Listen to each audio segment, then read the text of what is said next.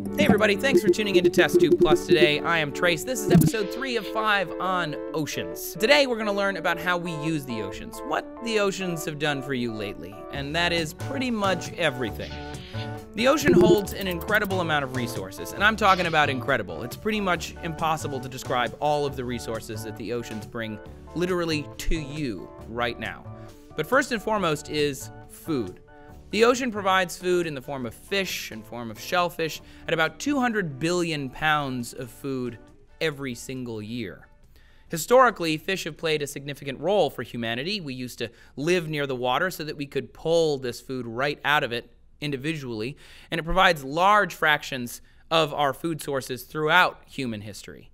Originally, fisheries were these kinds of low-intensity, low-technology fisheries. We would just take fish out of the river nearest where our villages were. And it was a sustainable rate because there wasn't that many humans. But that's taken a turn in the last 100 years with industrial fishing. But we'll get back to that a little later. We also use the ocean for transportation and shipping. We take these giant boats and we throw them across the ocean, right? It takes a lot of energy to move a boat, but it takes more energy to move across the land or through the air. So if you look at every major city that's ever existed before the invention of the vehicle, like the car or semi-trucks, they are all by the water. And even a lot of major cities that were founded later are also near waterways, because waterways are the highways of men. This is how we got things around through most of human history, including ourselves and all of our stuff. But today, even still, hundreds of years into moving things by boat, 90% of everything goes by sea. That's insane. There's also energy that we get from the ocean, not just in the terms of energy. I'm talking like non-renewable energy like hydrocarbons, natural oil and gas that can be found in pockets underneath the ocean seafloor. That gives us energy for running things like cars and planes and boats and heating our homes and all sorts of other stuff. Of course, burning hydrocarbons equals making CO2 and greenhouse gases. That's bad and ultimately harms the ocean. But obviously, we're trying to get away from that. So the ocean can also produce renewable energy. For example, tidal energy. This is where the energy of the tides, which is driven by the tidal locking of the moon pulling the water around our planet, that can be used to generate electricity. According to the National Oceanography Center, large tides around the coast can be used to make energy in two different ways. One is a tidal stream. So you take a turbine, you put it under the water in a narrow channel or in a headland, a seabed somewhere, and then water flowing back and forth as the tides come in and out, turn the turbine, generating electricity. The first one was built in 2008. It was the first tidal stream device, and it was placed in Strangford Lough in Northern Ireland. Pretty awesome. But there's also tidal range, which is where you use the height of the tides. You anchor something on the seafloor and then have a connected rope to a float. So as the tides go in and out, the rope goes up and down, and that generates electricity as well. There's also wind energy, of course. We have that on land. The movement of air across the earth is a huge source of kinetic energy, which turns a turbine and generates electricity. But wind blows even faster over the sea than it does over land. Offshore wind turbines can generate 25% more electricity than their onshore counterparts. So aside from energy and aside from shipping and all of these other things, there's also tourism.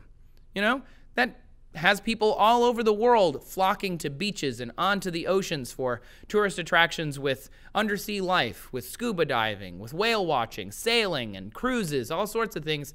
All of those involve the ocean, and that happens every day all over the planet.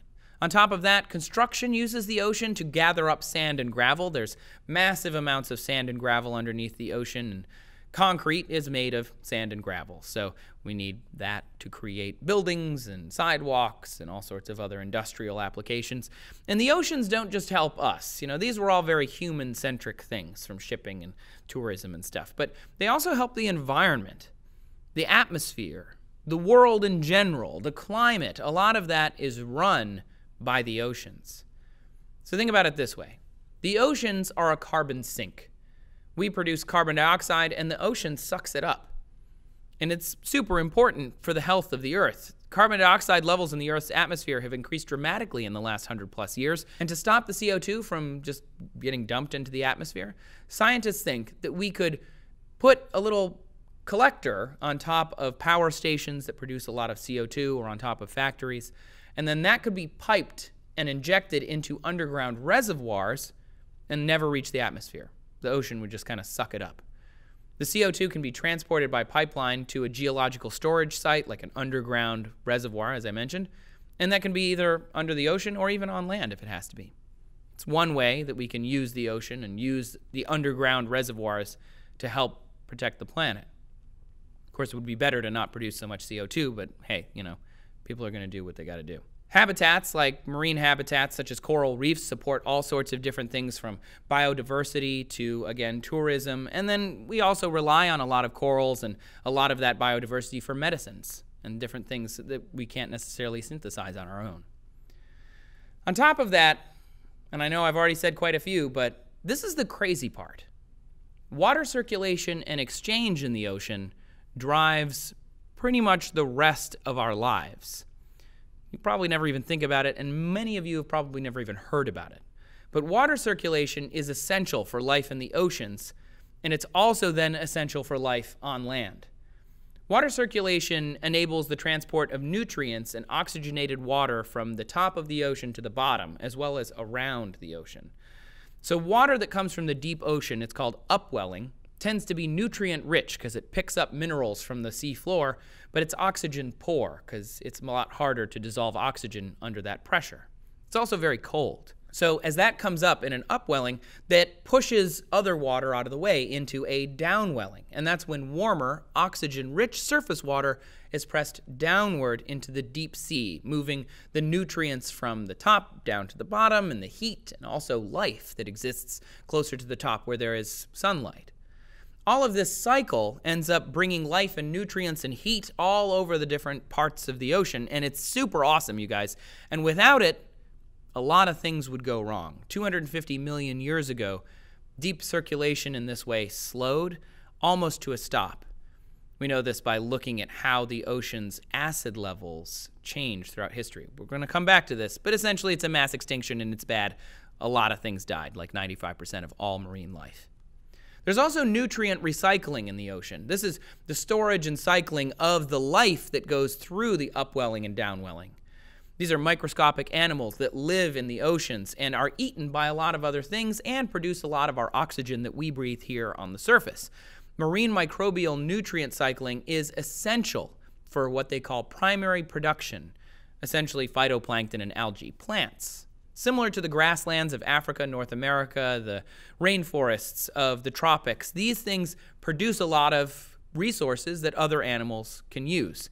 Without these energy producers, there'd be nothing for higher order animals in the ocean to feed on. Without the basis for most life on Earth of these sea animals and this oxygen, pretty much all of us would die. So let's hope that's good, because yay, oxygen, breathing, woo, it's always good. Anyway, we can go on and on and on about all of the different benefits of the ocean. Here are a few that we thought were super cool. Why don't you tell us if you have some that, we didn't list here? You can tell us down in the comments. But also, we've been kind of working with the ocean for a long time. How did they get here? How do we have oceans today? We're going to talk about that tomorrow on TestTube Plus. So make sure you subscribe and come back for that tomorrow. Also, come find us on Twitter. You can find the show at TestTube. You can find me at Trace Dominguez. See you tomorrow on TestTube Plus.